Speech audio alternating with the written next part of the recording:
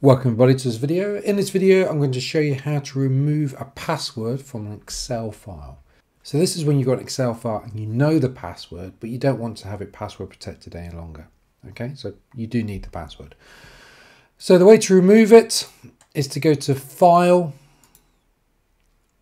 Info on the left-hand side.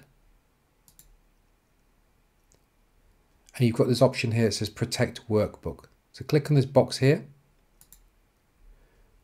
Encrypt with password. Click on this and then your password will already be in there.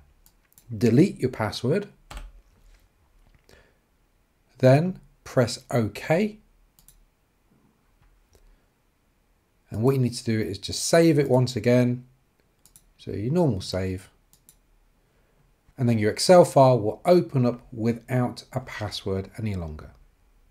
Hopefully you found this video useful. If you did, please like the video, subscribe to my channel for more top tech tips.